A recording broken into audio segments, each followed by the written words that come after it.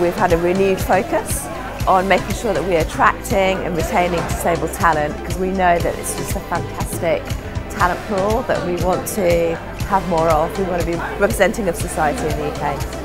The feasibility study is looking at how we can support employers to employ young people with hidden disabilities and indeed with physical disabilities.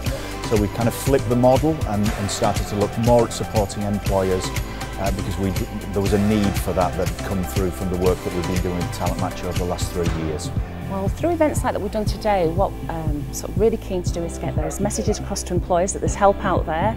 It can be difficult to sort of know where to access that. There'll be a sort of simple page where they'll be able to sort of go and find out more about that.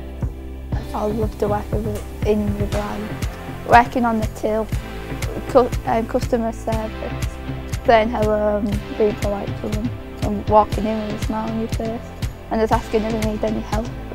I would love to join the brand.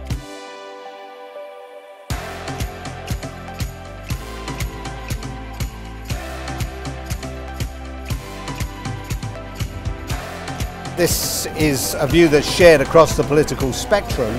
For too long, disabled people were marginalised in our society. They were institutionalised.